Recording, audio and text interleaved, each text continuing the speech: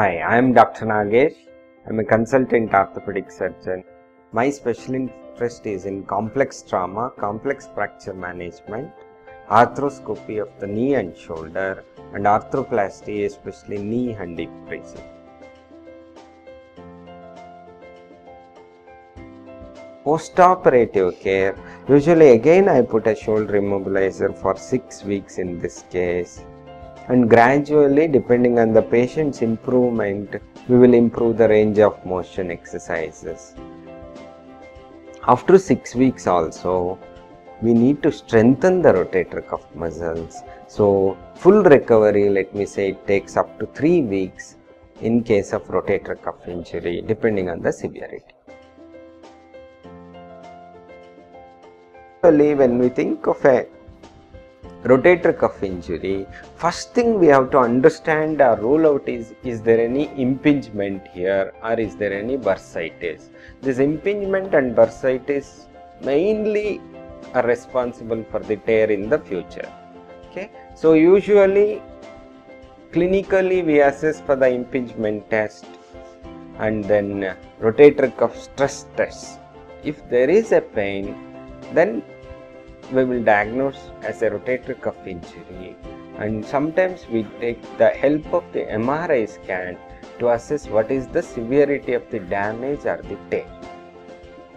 Suppose let us say it is a stage before tear happens, that is called tendinosis, that is inflammation and degeneration of the tendon. If it is associated with an impingement syndrome and subacromial bursitis, okay, let us think of that condition as the earliest stage of the degeneration.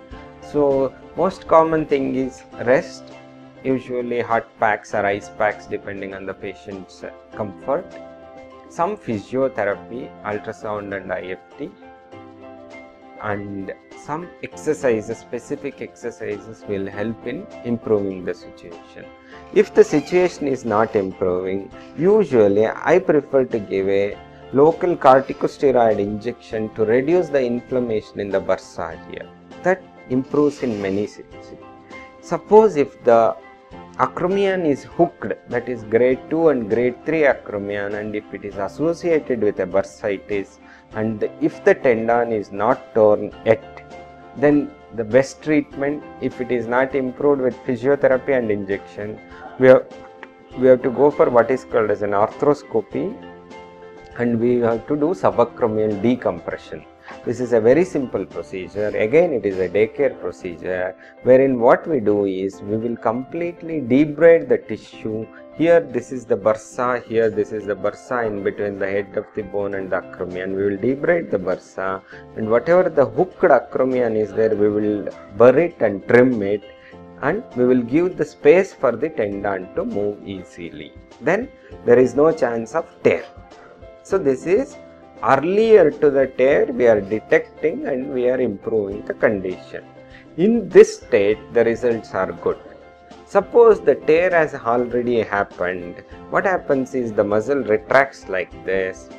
Then what we do is, again we do arthroscopically, we will completely debride this and do subacromial decompression. Then we do arthroscopic suturing of this cut tendon back to this position. Okay, this is one procedure. But all said and done, if this rotator cuff tear is very mild or minimal, the results of arthroscopy are good.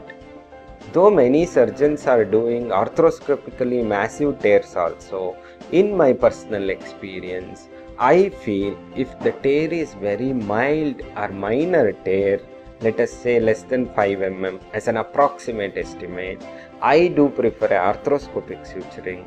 Otherwise what I do is I will do a open repair.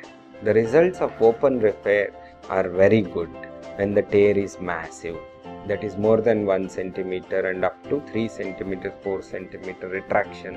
Then we will do a open repair wherein we will take an incision like this along the front of the shoulder. We will go to the part. Okay, sometimes we take the incision like this, we will go to that part, we will expose the muscle and we will repair the tear.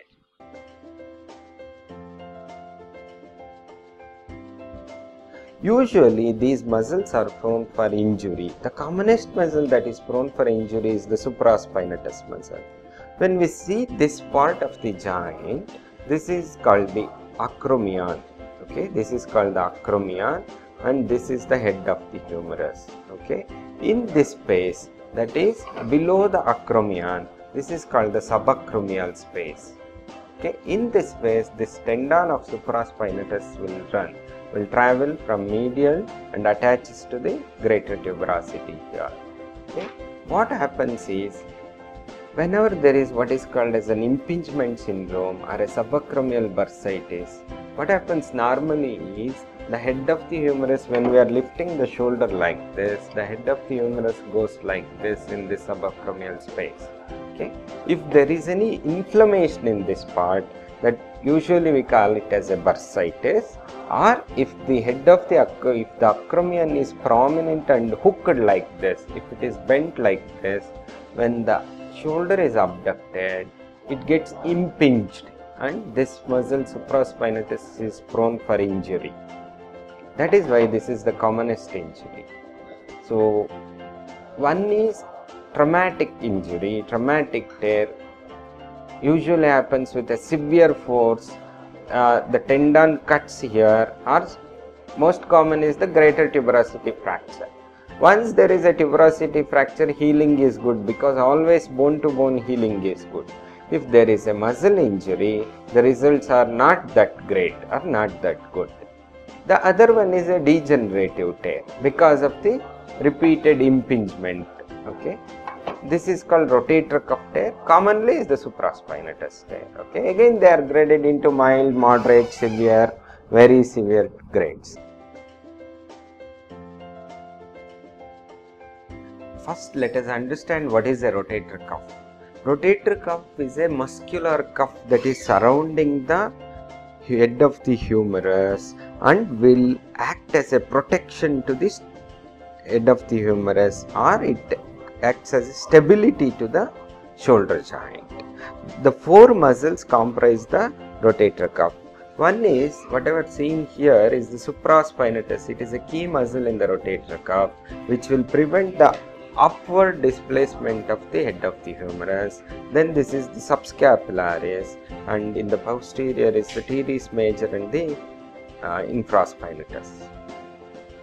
These muscles act as a protection and prevent the displacement of the head of the humerus and protect the joint.